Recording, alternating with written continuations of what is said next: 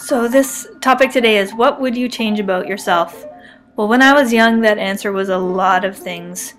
I just was someone who would really beat myself up in my mind a lot. And so in high school, I got really interested in self-improvement and always focusing on how I could be better. And I really think I got a lot out of that time. I learned some great things, but I think the underlying urgency underneath it always was this feeling that like I wasn't good enough and I had to achieve more and be better and try my hardest. So because also I wasn't always as fast at doing certain tasks as other people, that led me to feel like, you know, I didn't really deserve to have a life outside of work, which was sort of, I guess, a kind of workaholism combined with procrastination. Not that I didn't get a lot of things done, but I wasn't always very nice to myself while I was trying to do it.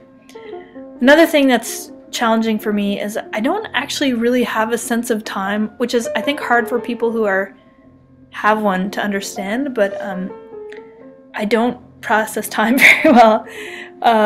This is the grass growing as I'm being late for something. Anyways, the biggest thing that helped my brain, really, because it felt addled a lot of the time, was through sort of having, I guess, ADD or other glitchy things. You know, I really did wish that I was like other people in various ways, and one of the hugest moments of my life was one of my best friends. I was talking to her about, you know, how I wished I was more punctual or all these various things, and she said to me, but then, you know, you wouldn't be you.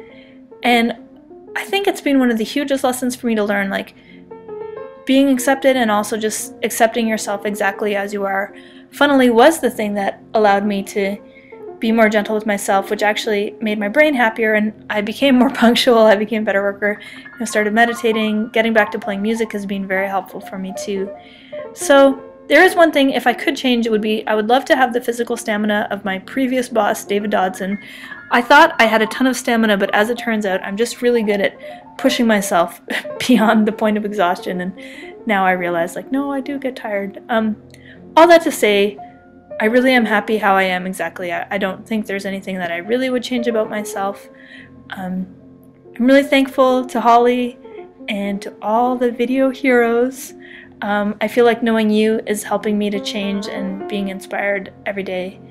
And so I would like to send you all my deepest love of you just how you are. And I'm sending that to you with a big hug from Canada. I'll see you tomorrow.